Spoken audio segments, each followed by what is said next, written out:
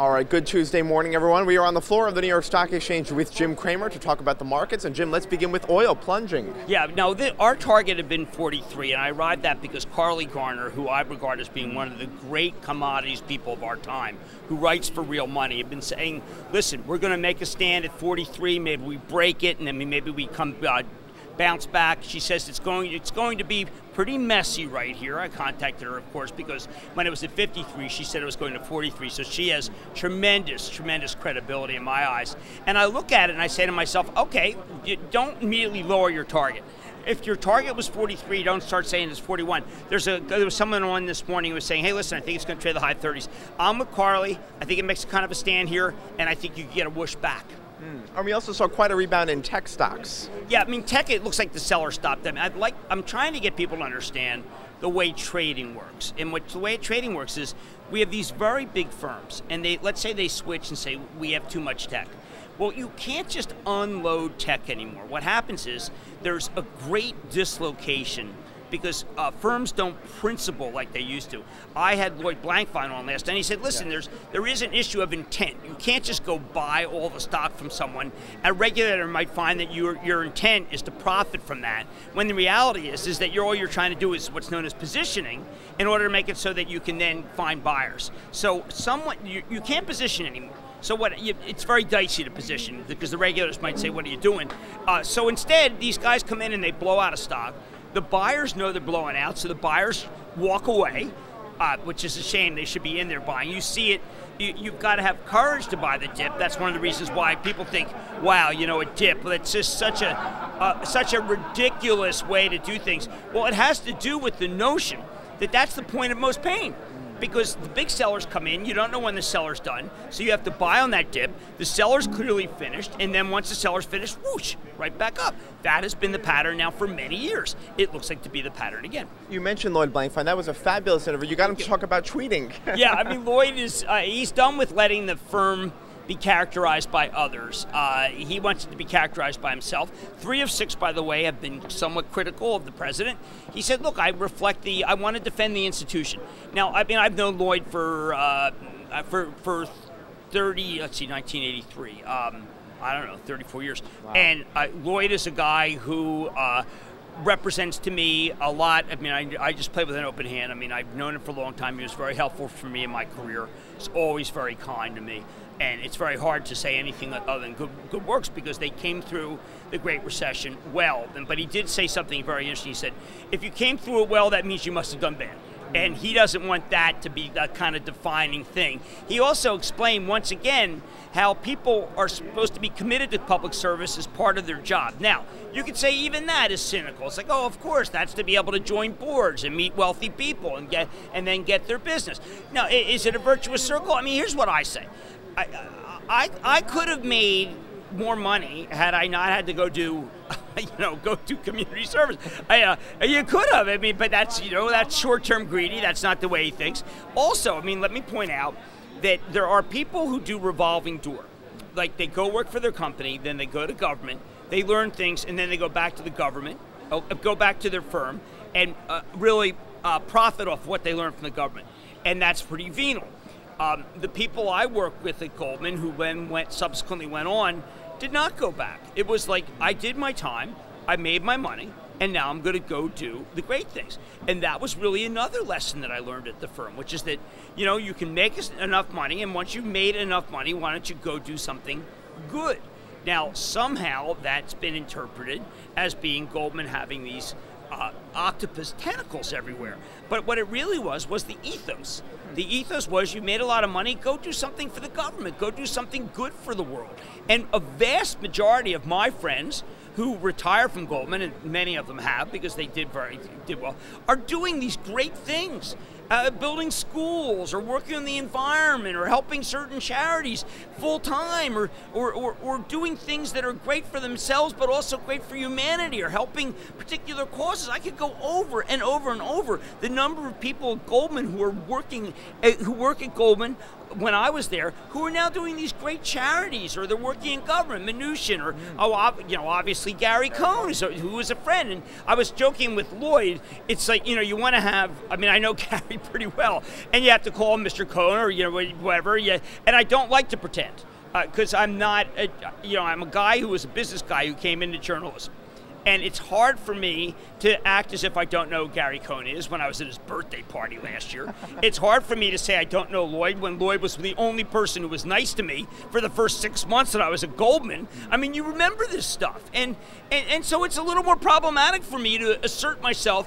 No, I do it. I want to do what's right for the viewers. I always want to do. So I asked the question about whether they were fined. I mean, what was that all about? Right. I asked the question, wouldn't they do better without the Volcker rule? I do my job, but I also do my job within the confines of being conversational, not trying to play gotcha, because I just don't think there's a gotcha there. And Jim, you have another big interview coming up tonight on Mad Money with the CEO of IBM. Yeah, Ginny Rometty is a person who I think has tried mightily to get IBM to be far more analytical, far more cognitive. That's what the Watson stands for, artificial intelligence, all the things that we hear about from the great people in tech right now, whether it be Jeff Bezos, whether it be Mark Benioff, whether it be the people who run Google, people who run Facebook, Mark Zuckerberg. The issue here is they've got a big legacy business. And how do you deal with that legacy business, which hurts your gross margins and is dropping off, and at the same time be able to make enough money on the cognitive businesses, on the these special businesses that are growing fast? And also, how do we deal with the Warren Buffett issue, that he decided that he didn't want to be as big, although he still owns a lot? How does Ginny Rometty deal? Frankly, I'm going to ask her. There's so few women who are CEOs, and that's like my kids.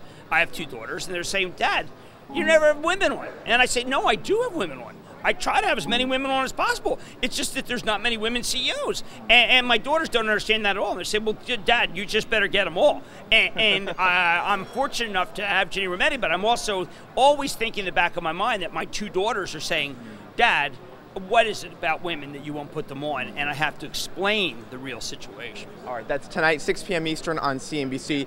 Jim, also Nvidia was upgraded by Pacific Crest, but more importantly, your dog Everest. Yeah, Everest, I mean, what is it? Why are dogs only have a name, one name? I mean, it's ridiculous. Everest sits down at dinner with me. I don't want him to. He just is a poacher. But I just feel like it should be more formal. So I have said that he is a last name, and his name is Nvidia. And from now on, he's Mr. Everest Nvidia. And I put a picture up, I tweeted him, and Mr. Nvidia will be treated with a different level of respect. And I urge you to send me your dog with a picture, okay? And I want the dog named stock. Now listen, Nvidia's taken, okay? So you gotta come up with a creative name that looks and feels like your dog, that's a stock that's been good to you, and I'll retweet the best. Because I think that every dog deserves a last name. Everest is a total rescue dog. He's a complete mutt. He is like 40 different kinds of dog, okay? But you know what? Dogs deserve respect. So his name is Mr. Everest Nvidia. Well, is Bug gonna get jealous? You know what?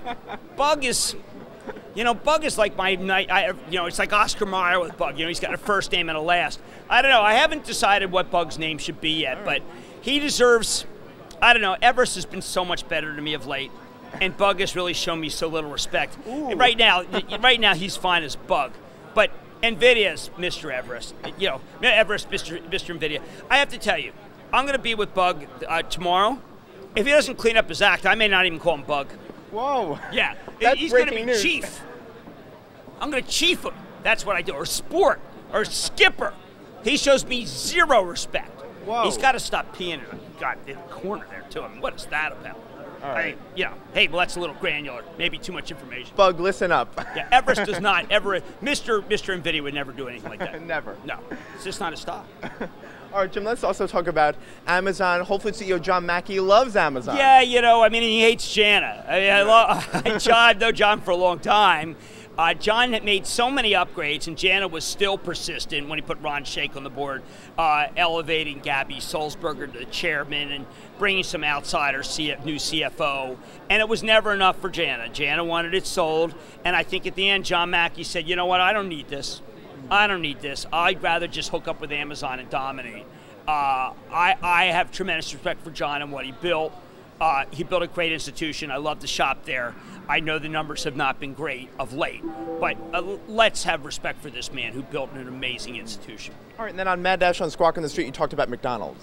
Yeah, look, Steve Easterbrook, does he get enough credit? I mean, remember when everybody said sell the stock because we've now annualized the all-day breakfast as if he were a one-dimensional character? This is a man who understands the actual mojo. I asked him if I could use the word mojo. He said it was okay to use the word mojo.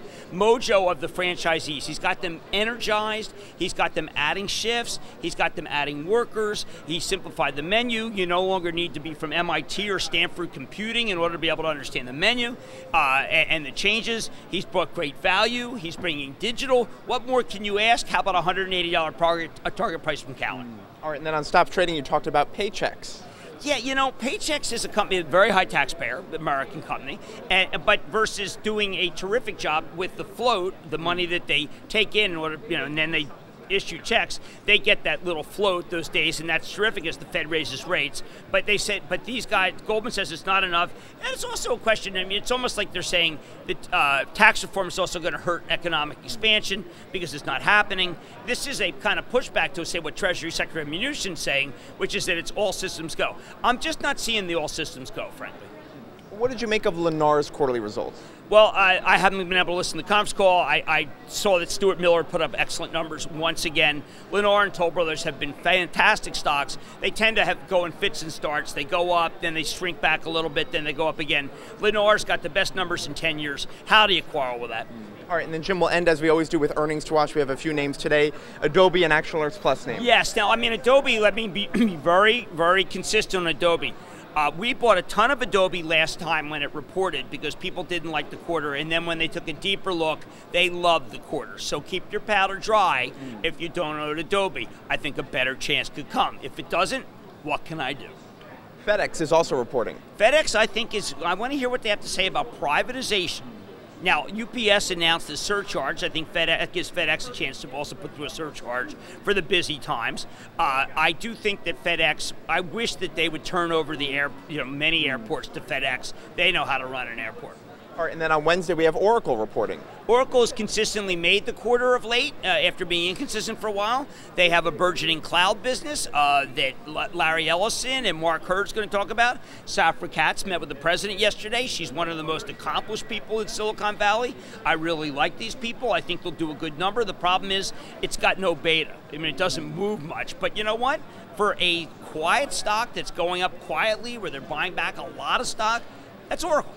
All right, then we also had one more name, Chipotle, also is expecting some higher costs. Okay, Chipotle, why are people shocked by this? Of course they're going to expect higher costs. I mean, they've said it over and over again. Remember, 18 months, and then you're going to have what I regard as being a very forgiving public. You have to go 18 months to have a forgiving public, though, and we're almost there. Remember, December 7th, 2015. And once the people have really forgotten, then the marketing costs can go down. All right, Jim Cramer, we'll leave it there. Thank you so much as always. All right, for more information on the stocks you mentioned, please head back to thestreet.com.